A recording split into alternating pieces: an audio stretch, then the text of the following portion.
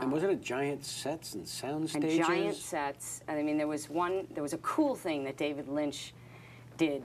He used to wear the same clothes every day. He had khaki pants, a white shirt, and a navy blazer. He dressed the same way every day. And do we think he had 7 of each? He did. Yeah.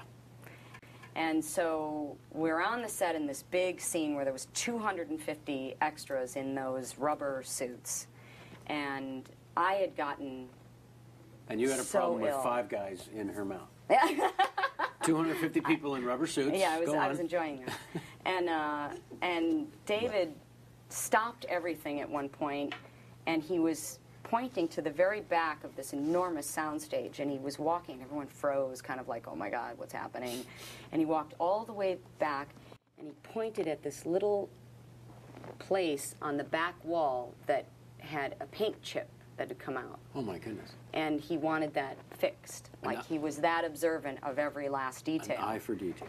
What was your take on David Lynch? Oh, I was really fond of him. True, original, unique. Well, he was a real gentleman.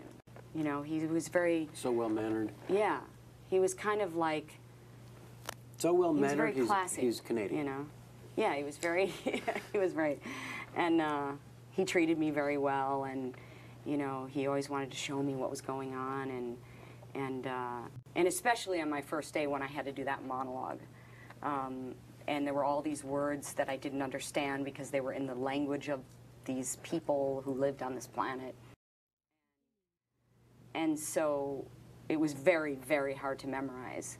And he was so kind and so gentle with me, knowing that this was a first. This was a big, big thing for me. Yeah. And just let me take my time and sat right next to the camera.